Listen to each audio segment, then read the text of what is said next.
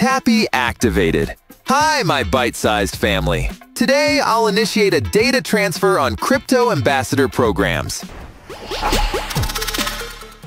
The explanation mode switched on.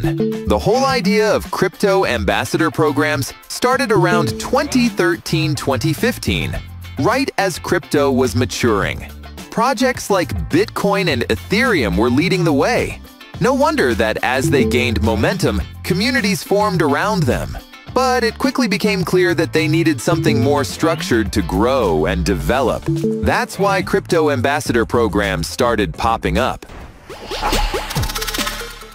Let's break into bits and bytes the main goals of these programs.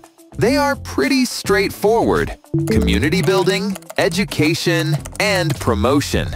Ambassadors, chosen for their passion, knowledge, and dedication to the project, become the public faces of these crypto communities. And their job is to spread awareness, teach newcomers, and promote the project.